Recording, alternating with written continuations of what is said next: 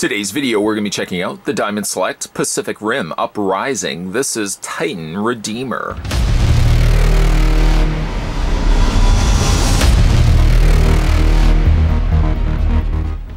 It's been 10 years since the Battle of the Breach, and the oceans are still but restless. Vindicated by the victory at the Breach, the Jaeger program has evolved into the most powerful global defense force in human history.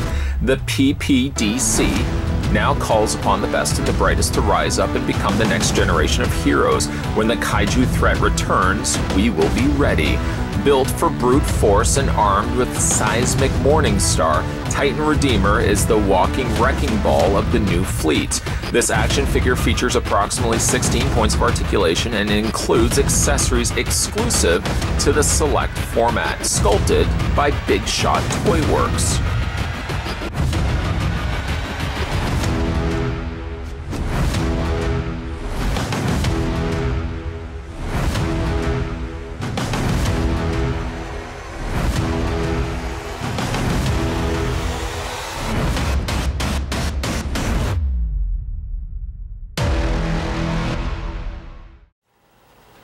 So how tall is Titan Redeemer? Let's put the tape measure next to him, right to the very top of the head. There we go. Titan Redeemer stands at a very impressive 7 inches in height. Switching that to centimeters, the figure is at 17.9 centimeters. For its accessories, sadly, it only comes with a fist. Just one. Just one fist. That's all it comes with. Okay, I guess if you wanted to swap out the more clenching, kind of extended hand for the human fist, you can do that. I say human fist.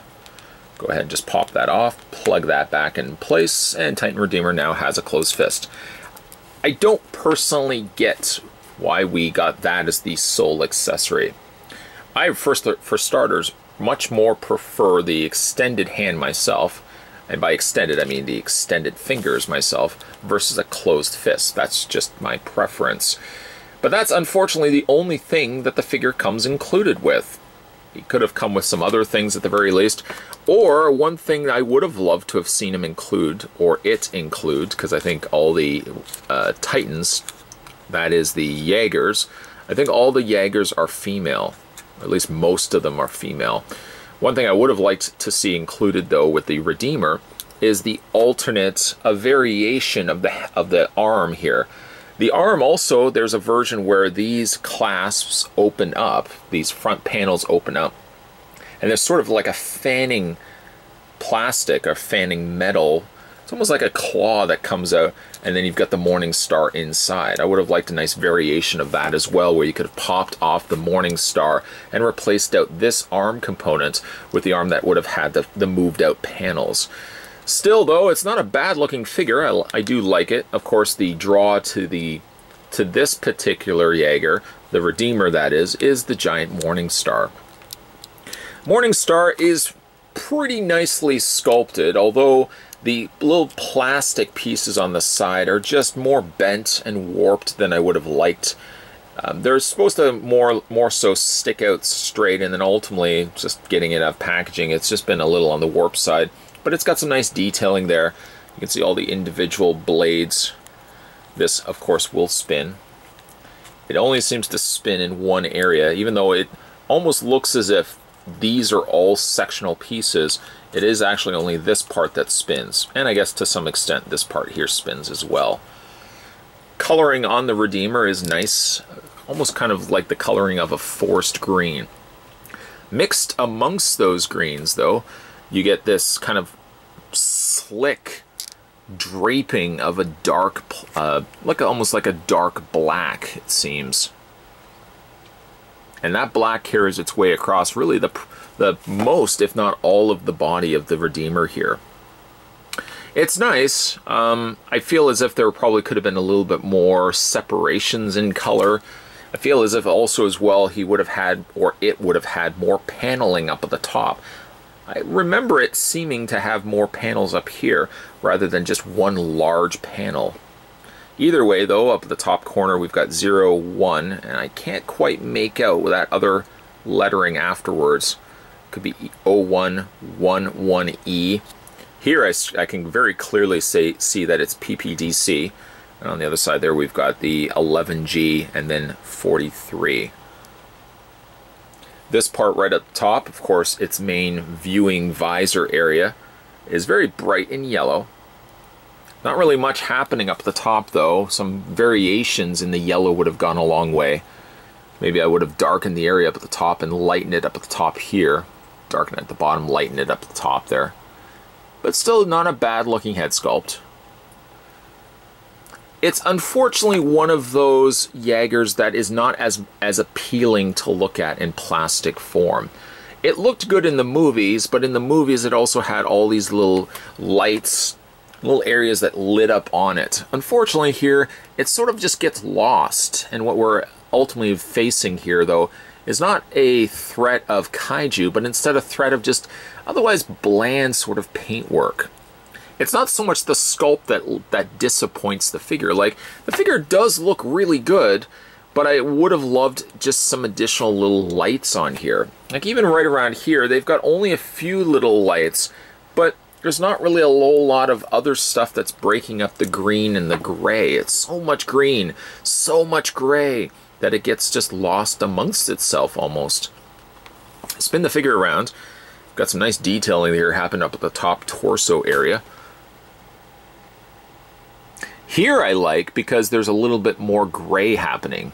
The green is more subtle, and few panels are in the green, while most of it here is gray. The front though, while it does have that gray, you just get so much green.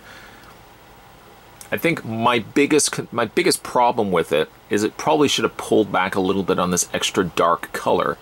Maybe kept a little bit more of the green on its own without muddying it with all this extra dark color. It does feel like it's a smaller figure as well.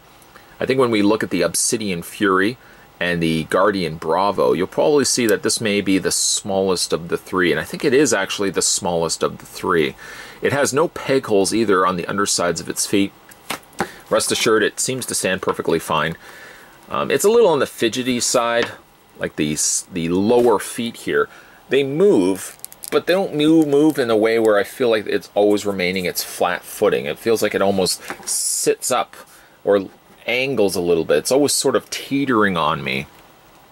I guess it's the one shortcoming, and I'm not so much talking about its size, but the shortcoming of this figure is paint, but I think one of even greater is its articulation. Like, it does tout having 16 points of articulation, which I guess is true, but some of it is very limited. For example, like the head can rotate, but it only rotates this way. It doesn't seem as if there's much of a ball joint allowing the head to kind of tilt up and down. And even if you can get it in there, it's such a small head to try to move things around with. The upper torso does have a ball joint, but my biggest problem is the arms. The arms, and it's more to the design of Redeemer that's causing the problem. It's these panels that are on the front of the arms. So the arms do move back, but you can't move them any forward than that. To get to about there, consider yourself lucky. These panels just want to stay in the way.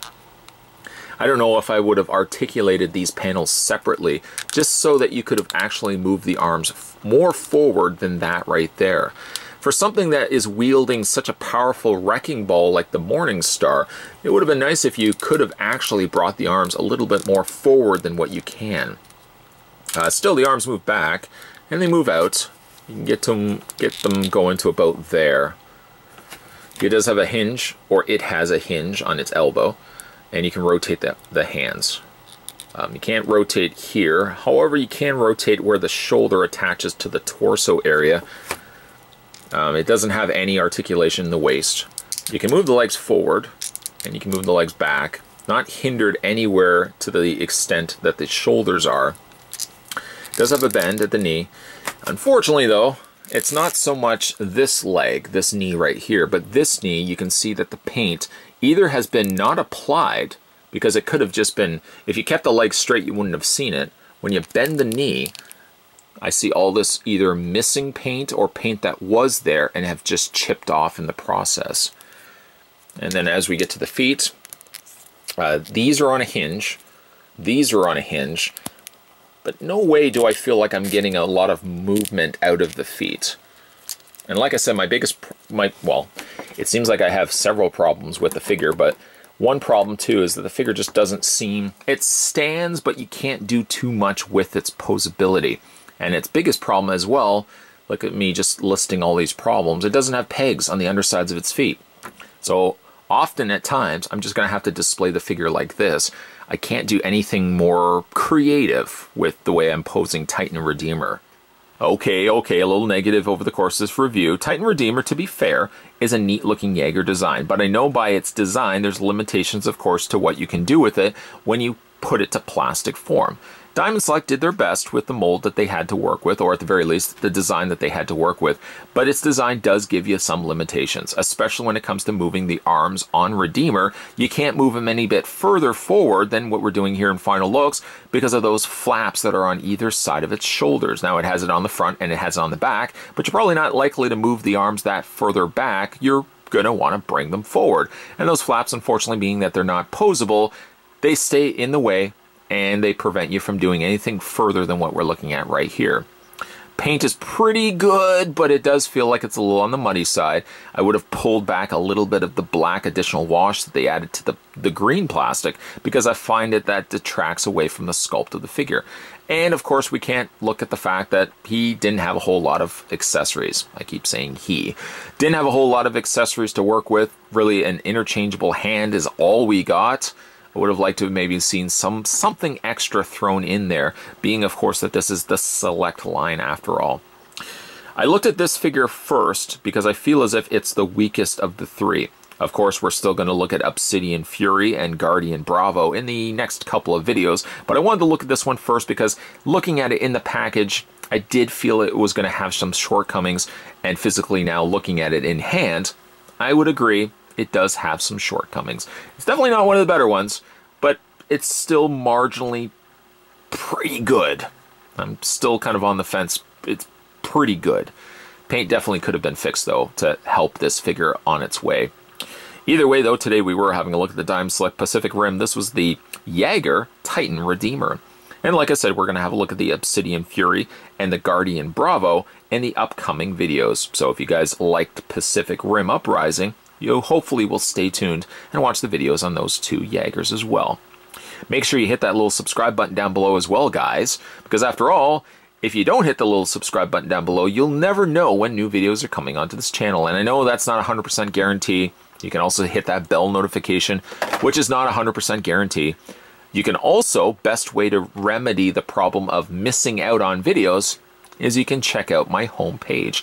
I've heard from a couple of you guys already in the comments section that videos going up sometimes on this channel aren't getting viewed right away. So the best way to fix that is whenever you're finished watching the video that you're currently watching right now, say for example Titan Redeemer, make sure you swing over to the homepage, check out the videos section, and see if there's any videos there that you might have missed as well. 100% guarantee, it's certainly the best we can do. Even though YouTube is always trying to fix itself, it seems to make things worse and worse. Oh well, either way, more videos, guys, will be coming your way. Like I said, we're going to have a look at the other two Jaegers. Those are going to be coming up, and lots more other videos as well. Thanks for watching, guys, and I'll see you next time.